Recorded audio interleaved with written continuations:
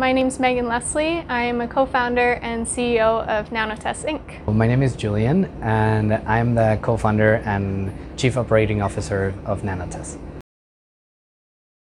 It actually was a beautiful Calgary story. Our third co-founder, Dr. Lopez, started her career in oil and gas as a specialist in catalysts. And she worked with some of the bigger companies to help them refine their processes through catalytic nanoscience. And from there, she ended up pivoting her career into medicine and saw that the body was made out of similar bonds that she was manipulating within the oil and gas environment. We are now in a field that she's created that is on the bridge of nanomedicine and catalytic designs within nanomedicine. Chronic wounds are a huge problem. They're so common and the problem impacts so many people. But the amount of people who actually know about it, it seems to not align to the size of the problem.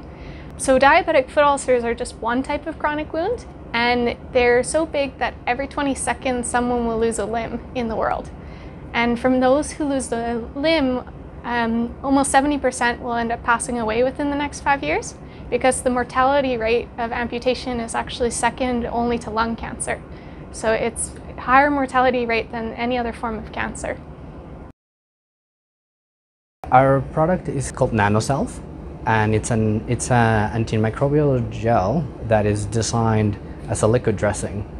The advantage of a liquid dressing is that it moves away from all the challenges of solid dressings and patches, that they never fit a wound. So you need something that conforms to all those concave surfaces or really hard to reach surfaces. That is what NanoSelf allows us to do. It creates a conforming surface that it becomes a barrier for elements that would harm the wound. We were purposeful in the design of the product in that we wanted it to be designed with the human at the center.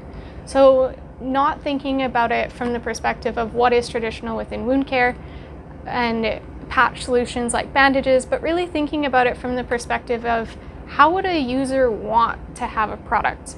And it narrowed the field right into being a gel, because concavity is an aspect of chronic wounds. They need to be able to penetrate within the wound bed and not just on the top like our intact skin would. With the gel, we're able to get into all those nooks and crannies within the wound. The other piece is designing it so that it has a non-oily feel. Ours is designed with water base so that you really have a nice, clean feeling wound. It's part of a perception, but also a benefit of having a liquid wound dressing like a gel.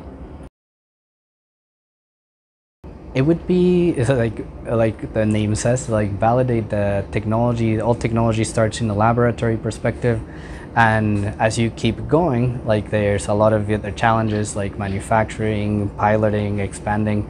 So taking that laboratory technology all the way to pilot scale, proof of concept with certified manufacturing, it's a huge step for a company to do in under 2 years that we've been in existence.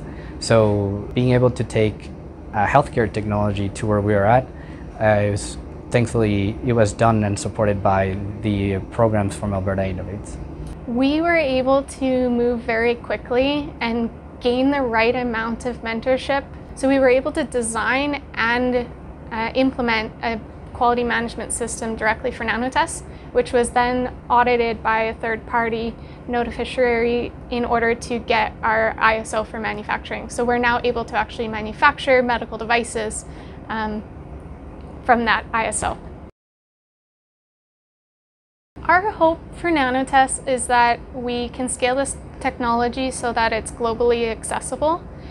As a social enterprise, we have two main components to what we really want NanoTess to be, and that's a company that has affordable products that are also accessible to all.